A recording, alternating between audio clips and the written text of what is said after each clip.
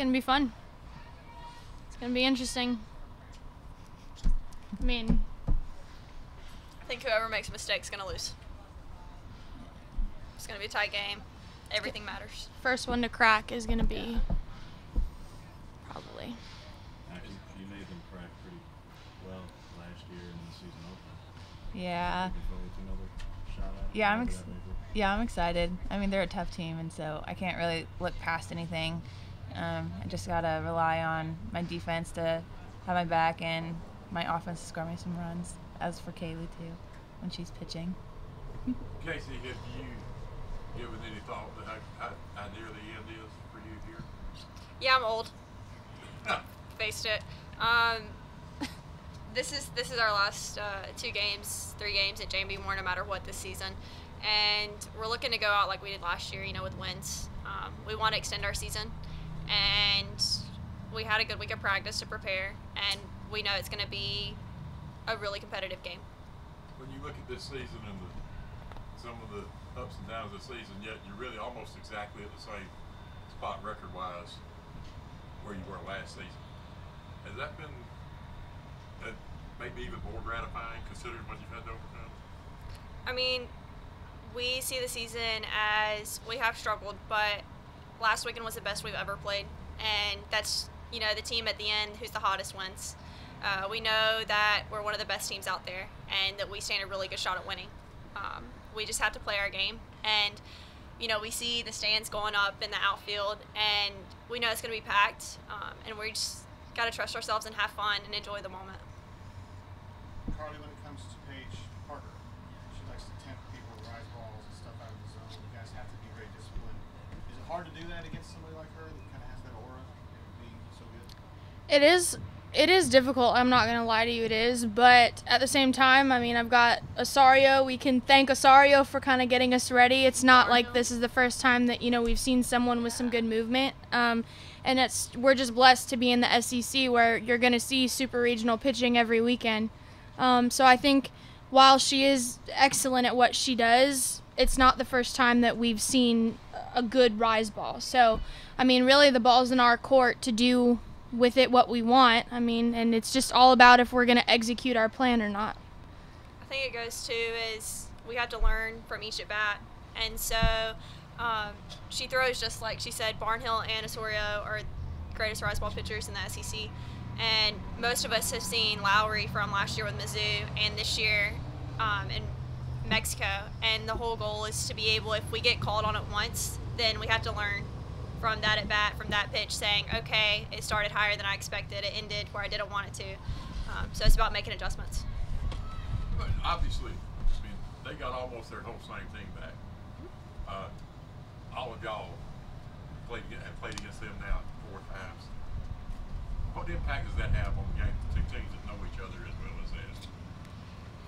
I think it'll show you how much we have to compete and how much the pitchers have had to work really hard to hit their spots, because honestly, if you make a mistake this weekend, it's going to show, and it's going to be a big one. Last year we got burned quite a bit on the short game, and I can tell you we have worked our tails off working on the short game and working on hitting runs, defending it, and how we're going to approach that. Before the season opener, you referred to it as unfinished business, but then obviously you guys won that one. Do you carry that same sort of mentality? I think this entire postseason is unfinished business. It's got really not a whole lot to do with them personally. It's just it's postseason period. We didn't finish the way that we wanted to last year, and that made us mad. I'm still mad about it to this day. I told some people earlier that still stings for me. It'll sting for the rest of my life until we get the job done. So I just think it's not really them. It's just postseason period. Makayla, any thoughts about why you've had so much success against them? I mean, me and Kaylee were actually talking about that because she has so much success against Florida, and I don't. But I have a lot of success with Oklahoma, and I don't know why that is. I mean, I could say it's because they swing on top of the ball and I'm a drop ball pitcher, or I just go in there with a confident mindset and I do my job. So.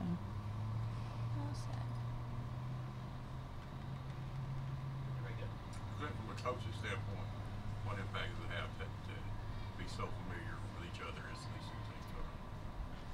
Well, I mean, with media the way it is, and so many games on television, you're very familiar with whoever you're going to play because you get to see them so many times. I mean, like we were talking about before, I mean, Patty's and my relationship go back to when we were junior college coaches, and Missy was an ex-player, so I mean, we know each other. We watched our families grow, and it's a great rivalry because of the fact that we are such good friends. But it's just one of those things that, when the bell rings, we're going to go out and try and beat each other. We were asking you the other day, and I meant to kind of follow up with this. I don't think anyone in the country has the fascination to do ground balls. Like Makayla Cooper down, you know what I'm talking about. You're not playing all that. What leads you to do that? What makes you want to do that when everybody else is so infatuated with rise balls and you just want downward movement ground ball? Well, because we have a girl like Makayla, who's, there's not been a whole lot of great down ball pitchers. Seldom from UCLA was a great one in the Pac-12, and now we have Makayla in the SEC. And you take what's out there and you work your defense around that. I mean, you look at the number of ground balls that we try and get to, and again, that's because we have such great faith in our defense. What are you shooting for, Mac? 15, 18 ground balls a game? Something like that. On the low end. Yeah. So I mean, that's because if they're hitting it on the ground, we get a chance. I mean, we're close to 50 double plays. We're leading the country in that by a lot, but it's the emphasis that we put on it. I mean, it's just just how we go about looking at what best suits us. You're going to keep looking for, like, I would say sinker, but drop ball pitchers? We're looking for pitchers that are going to win, pitchers that are going to go in the circle and compete like Mac and Kaylee. They compete. They hate to lose. So, I mean, those are the people you want in the circle, trying to get outs for you. To that extent, midway through the year, you got away from pitch to contact with Kaylee. You wanted to go more power. She had higher strikeout numbers. Just kind of got back to the pitch to contact again.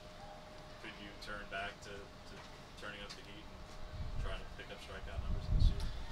I think the reason we got the strikeouts was because of the counts that she was pitching in, and there's certain things we do based on count, trying to work ahead. And if we want to throw the rise ball out of the zone for either pitcher and they want to swing at it, and we'll take that strikeout. But when you're calling pitches, you're usually 2-3 pitches ahead, and you use this one pitch to set up the other pitches.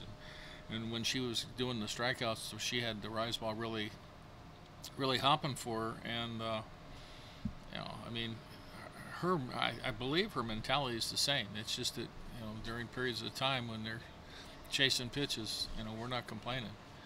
Kasey, I guess any athlete in this sport being able to perform when the pressure is the highest is one what makes some people great, and two, got to be among the hardest things to do. From your standpoint, how is it different when this is a game time?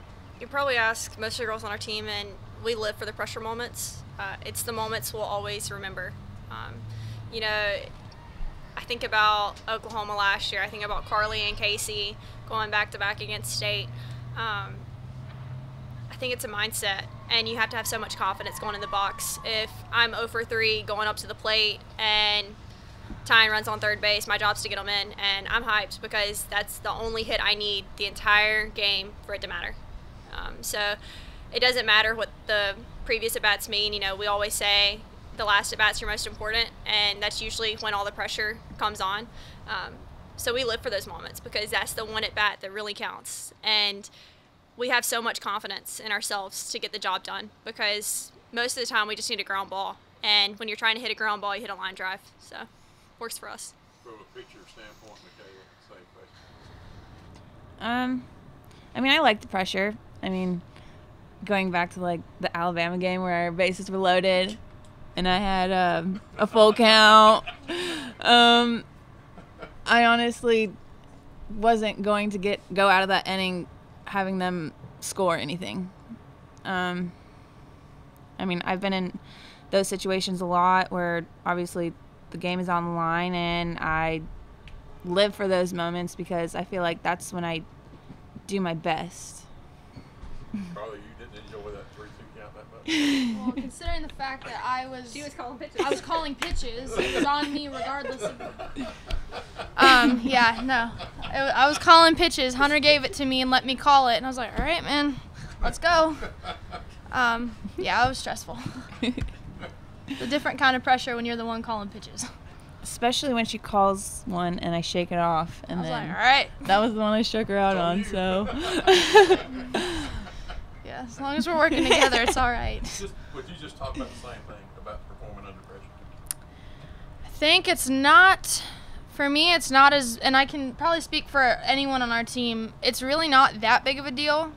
Just because we're under pressure constantly at practice, there's times when coach will try to get in my head and I'm like, you're such a jerk. But it's for a reason. It's for these moments out here. I don't have to agree, you know. Sometimes he's on me, constantly on me, being that little voice in my head, you know, trying to simulate what's going to happen in a game. And that's why I think that we've been successful, and that's why I've been successful from, you know, when I was 18 years old and here, you know, playing and being able to do those things as a freshman was because of how he trained me. And I think that it's the way that we're all wired because he makes us that way. That's what he wants out of his players, and, you know, if you can't handle it, then you're probably not going to be out there. Then you talked about last week that you haven't faced a lot of lefties, so whether it's Lowry or Parker, any thoughts of trying to get another righty bat in there, particularly the designated spot possible? Yeah, pretty much what you saw is what we're going with. You know, we'll make some changes as we normally do during the course of the game, but the lineup's pretty well set.